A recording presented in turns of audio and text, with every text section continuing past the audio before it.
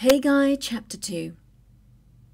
For thus saith the Lord of hosts, Yet once, it is a little while, and I will shake the heavens, and the earth, and the sea, and the dry land. And I will shake all nations, and the desire of all nations shall come. And I will fill this house with glory, saith the Lord of hosts. The silver is mine, and the gold is mine, saith the Lord of hosts. The glory of this latter house shall be greater than of the former, saith the Lord of hosts. And in this place will I give peace, saith the Lord of hosts.